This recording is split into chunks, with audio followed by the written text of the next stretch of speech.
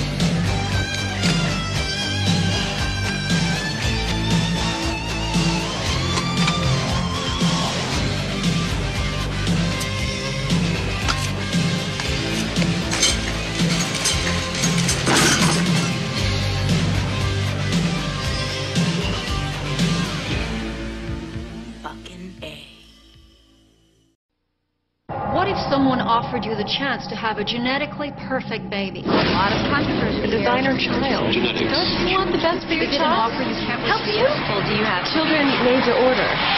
On October 24th, one movie dares to take a look into our future. Life expectancy, 32 years. In the most compelling, chilling, controversial science fiction thriller of the year. How perfect does your child have to be? Gattaca, rated PG-13. Hey, this is Matt once again. Welcome back to another review. This is a review for Trevin. Thank you so much. If anyone's ever interested in requesting pretty much any type of video, you can either do so by requesting it directly via my PayPal or by joining my Patreon. The links are down below in the info box. Either one. If not, no worries, but if so, thank you so much. But the request for today is Gattaca from 1997. Now, Gattaca is a sci-fi film I've heard of for a while, had seen bits and pieces of, but never saw all the way through until now. And I have to say I enjoyed it. I enjoyed the story. I enjoyed the world. I thought the actors, Ethan Hawke, Jude Law, you got Thurman, Tony Shalhoub is in this. And I thought they all did a nice job. And this world takes place in the future and deals with genetics and eugenics and about how to use genetics to improve the quality of a human and make a more human than human, as perfect as you can be by your DNA, and push away those deemed inferior. So hey, you want to have a baby, how do we groom and manipulate this DNA so we can take away the probabilities of heart disease or any other things, and do genetic simulations. So this person will be just deemed so superior based only on your DNA. But then, if you're, quote, an invalid, you're only good for menial jobs, like cleaning toilets. So you could be discriminated not by your look, not by your race, not by your sex, but by your genes, your DNA, your genetics. And the way, I'm not explaining it as interesting, but I thought the way the movie showed it, the world it created, how Ethan Hawke's character, he is one of these invalids. He's taking the identity of a valid genetic superiority played by Jude Law, which he was crippled in an accident. He wants someone to take his place for reasons of his own. Ethan Hawke gets the opportunity. Each day he has to meticulously groom and scrub down all of his stuff. From his computers, make sure not a single fingernail, not a single piece of skin, nothing is there. Because if they get it and it's really his, they'll find out his identity, be arrested, and or maybe worse. So he'll have fake blood and fake urine to pass the daily tests and DNA scannings. Tony Shalhoub plays a guy who gets him the Jude Law. Ernest Borgnine, sadly he's not in the film too much, but he's the boss of Ethan Hawke in the first half when he's doing one of his again, lower class jobs. Sadly, this other actor's not in the film too much, but Elias Koteas, Casey Jones from the 1990 Ninja Turtles film. He plays Ethan Hawke's dad, and we only see him in the first third of the movie, sadly. Because they have Ethan Hawke first, the normal way, but then you could tell the parents are a little bit disappointed, so they want a genetically superior child by this genetic simulation. So then he gets a brother. And then they have this thing where they swim and they play chicken with it. And Ethan Hawke's character always loses until one day Ethan Hawke wins. And the brother is shocked by that. And then Ethan Hawke, he leaves, and then one thing leads to another, and he gets to this opportunity where he meets up with Jude Law. Again, he's one of these superior guys, but he was crippled in an accident. Not many people know about it. So, okay, I want you to be me. And the job is dealing with the space program, because Ethan Hawke, he wants to be a navigator in space. He thinks he'll never get to that because of his DNA. But now he has the opportunity. This one interesting scene where Jude Law goes, well, you're not as tall as me. How badly do you want this opportunity?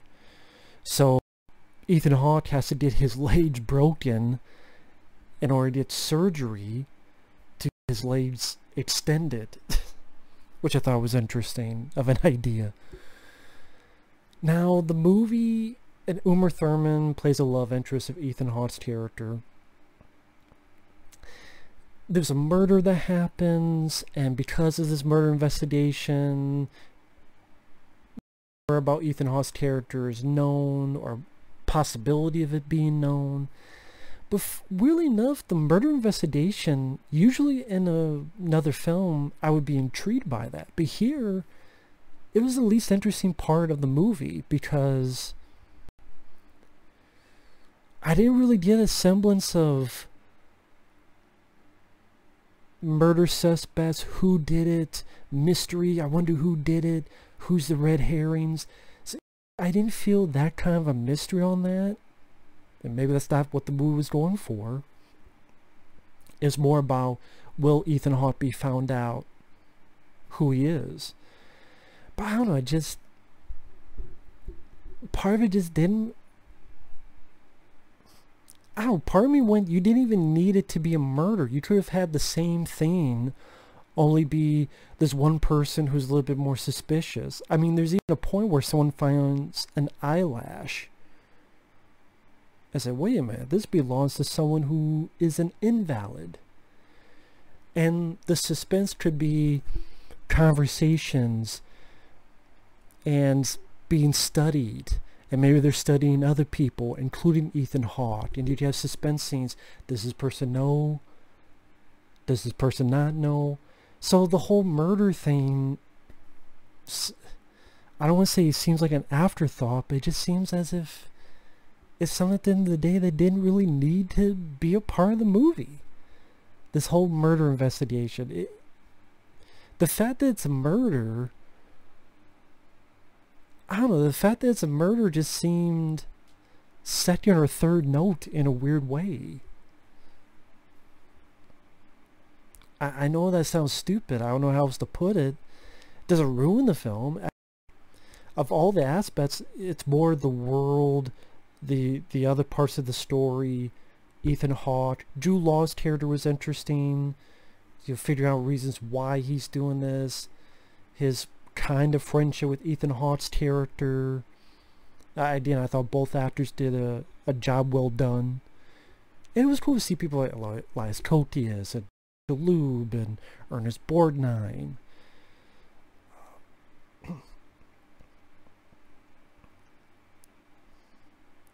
It doesn't end on a sequel bait, downbeat note or any other stupid note. Ends on a nice note. Well, for one character, our main character, ends on a nice note. I'll put it that way. It was a good looking film. I like it's a world that's very clean, and because of how these people are, everything is, it's a film that has a good cinematography to it, good look to it. Very total opposite of, say, the world of Alien or Blade Runner, which is fine. It doesn't have to look the same. A more cleaner future is fine as well, and it makes sense in this storyline. It's from a director that I don't know a lot of his stuff. I know he worked with Ethan Hawke again. I want to say it's called Good Kill or something like that. I could be wrong on that. I think he did that one with the guy from NSYNC called In Time. And the fact that I can't remember the actor who was in the band NSYNC.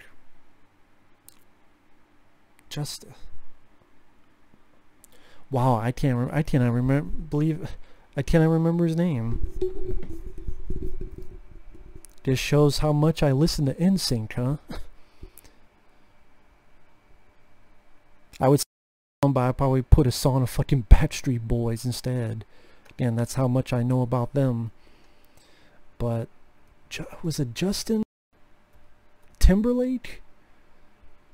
I want to say it was Justin Timberlake. Yeah, Justin Timberlake. Okay, yeah, that's who I was thinking of. But anyway, I believe the director did that film. And I want to look at what else he has done. I remember seeing In Time once and not really caring for it. Lord of War, that was a Nicolas Cage film. I'm like, eh. To be honest, I don't remember anything about it, so I can't even tell you if it's he helped write The Truman Show, which I liked. Oh, he did Simone. I actually liked Simone with Al Pacino. That's a film that had a lot of crap, a lot of shit, but Simone I thought was pretty good. Simone I thought was fairly decent of a movie. And to be honest, a bit more prevalent today when you look at the storyline. The storyline is Simone is Al Pacino creates a movie star out of the computer. And in this world of deepfakes, it seems a bit more prevalent now than it did back then. But yeah, Simone I thought was a decent film. Oh my god. At one point he was writing the Monopoly movie. Yes. At one point Ridley Scott was going to direct the Monopoly movie. Yes, on the board game. Hasbro announced a live-action version of Monopoly, Action Man, and Hungry Hungry Hippos.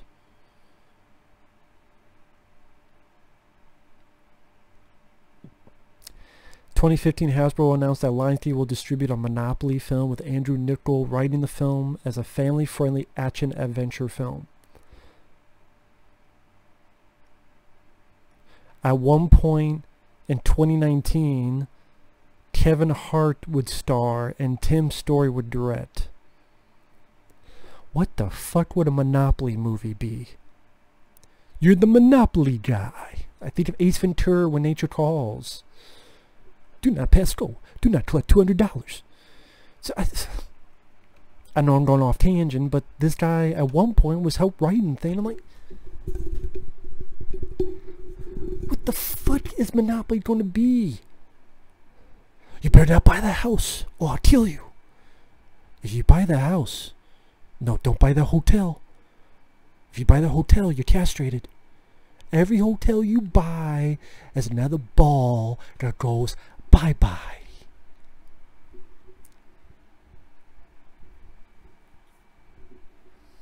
Anytime a house sings, an asshole loses his wings. If you want to call the balls wings. You gonna fly with those? Can you fly, Bobby? Yeah, you gonna fly right into a stew for Leatherface to eat. Monopoly. Get the fuck out of here with the Monopoly movie.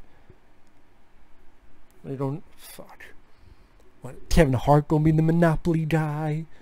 For the top hat and a cane and shit? What the fuck?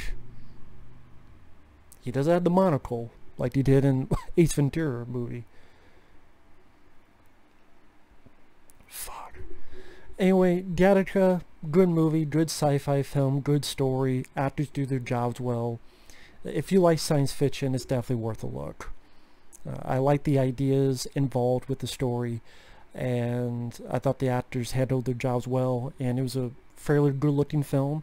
It kept my attention, other than the murder part, which it didn't. Usually I'm for that in a movie, but I don't know, this, you didn't even need it at the end of the day. But yeah, I liked it. Pretty damn decent flick. So thanks for watching. We'll see you guys later. Bye bye.